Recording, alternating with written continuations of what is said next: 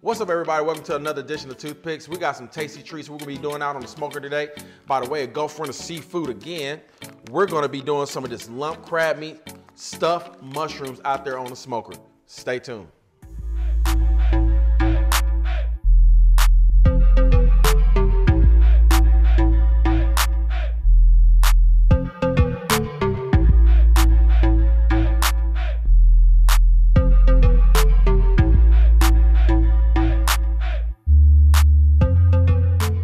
All right, guys, look at this delicious lump crab meat right here. That looks real good. So let's go ahead and get to it, all right?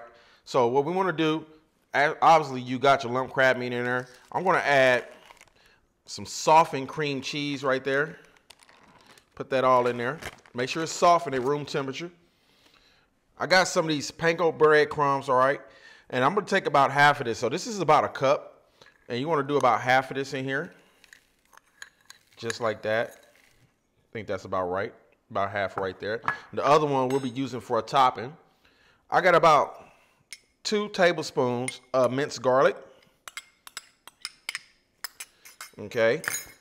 And then take a look. I got mushrooms over here. Now, these are some portobello mushrooms.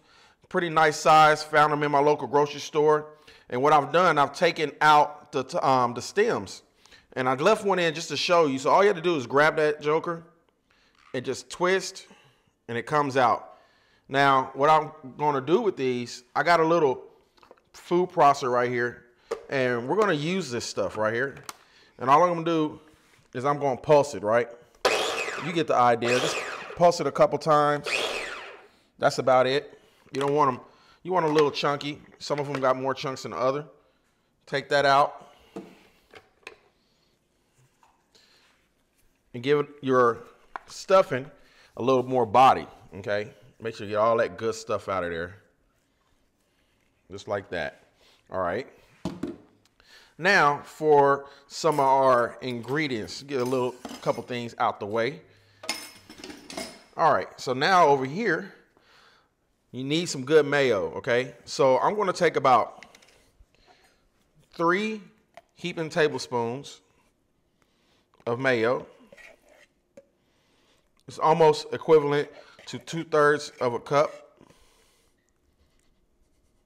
Like that. Put that in there. And then I'm gonna take a little bit of this Meat Church Holy Voodoo for a little seasoning in there. Just like that. And put the rest of your season in your breadcrumb. Right there. You wanna take a little parsley, dry parsley, finely chopped.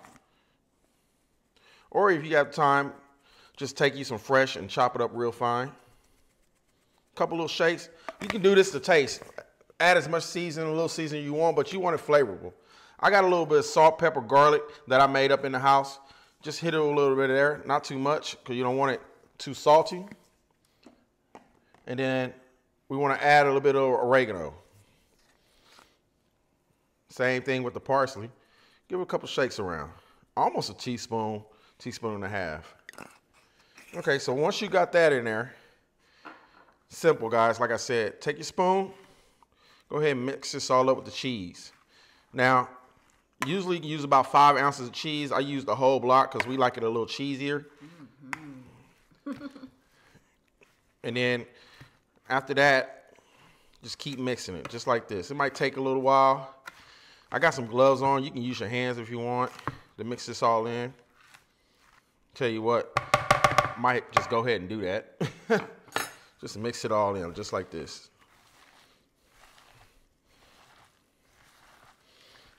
You want this incorporated real good. You might have a little bit left over. And if you do, all you have to do is put it in a freezer bag, put it in the freezer, and use it for next time.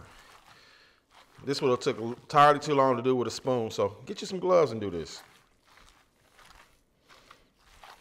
Right there, that looks real good, guys. Make sure it's all mixed up real good. Get all that seasoning in there. It's kind of like folding. Just fold it in as you go with your hand. And I think that's pretty good right there. Get the little bits off. Go ahead and get my gloves off. And then, now, I got this Drago's butter. I got from Gulf Runner, some of this garlic butter. And the reason I have that, I got about 3 tablespoons I've been heating up on the stove in here in the back. They're right there. And I'm gonna put it in this breadcrumb. So I'm just gonna pour it in there. And this will give that breadcrumb a little flavor and also allow it to brown for your topping. All right, so after you got that in there, just go ahead and mix that up like that.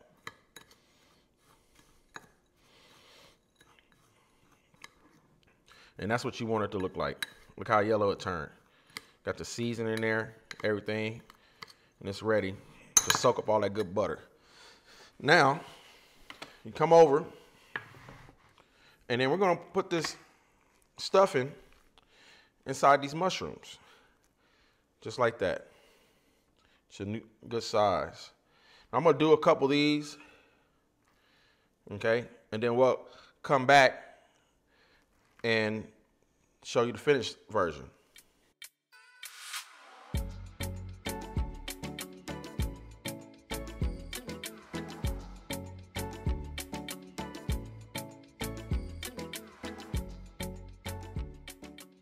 All right, guys, for the sake of time, go ahead and sped through that. Now look, all I did was put some of them breadcrumbs on the top just for a little crunch. I'm gonna show you how I did that. Simple to do. Just put it on here at the top. You might fall a little bit, but kind of pat it on there right there. And then take, you know, if you got a little couple extra, we don't want to waste nothing. Just put it on some other ones. That's gonna be real good. And that's about it. We'll go outside, we'll get the grill ready, and we'll be putting these on in a minute.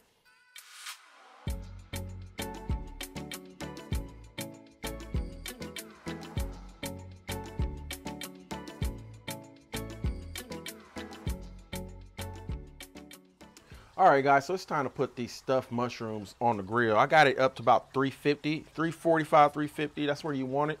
It's only gonna take about 20 minutes. I got a little bit of cherry wood right here. I'm gonna throw this little cherry wood right here on the side. Go ahead and knock my little vents down. And all I did is just lit a little about a chimney of coals, not a half a chimney, about a chimney of coals. Got it up to temp.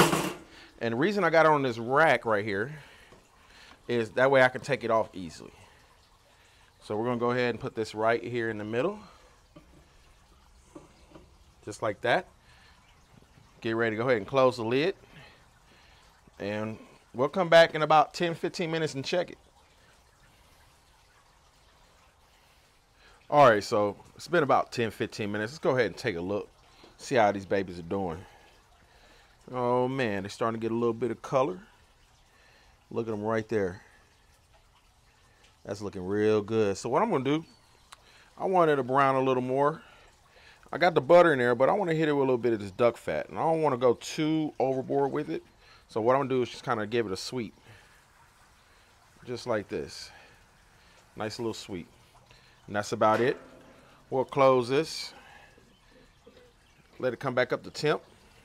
Checking about another 10 minutes, maybe 15. And we'll be taking it off. All right, so I think it's about time to take these off. They should be about golden brown, but I got something. I'm gonna hit them with a little flame torch just to give a little more crispiness. So let's take a look at them. Look at them babies right there. Got a nice little golden brown. So I'm gonna take my little torch and kind of just go over the top. Give it a little, don't burn it, just kind of sweep, little bit crust. That's all you want to do. And that's about it. That's all you want to do. And we'll be taking these off, and I'll meet you inside. We'll take a look at it and taste one. All right, so we got the mushrooms off. Look at these bad boys right here. Look at the nice crust, the golden brown. That's from that garlic butter and from that duck fat I sprayed on there. And you know what, guys? Let's stop talking. Let's go ahead and take a bite. I'm gonna grab this little small one right here. I got me a little shiner to wash it down right there. See what it looks like. Not looks like, it looks good. Let's see what it tastes like. Boy, all that rump crab meat and cheese, that flavor, that's so good. You guys gotta try these. Put this on your menu. Get your grocery list out. Hey, lump crab stuffed mushrooms. Thanks to Gulf Runner for the lump crab. Check them out, guys. Order your stuff if you can, if you live in the Metroplex. Till next time, Toothpiks.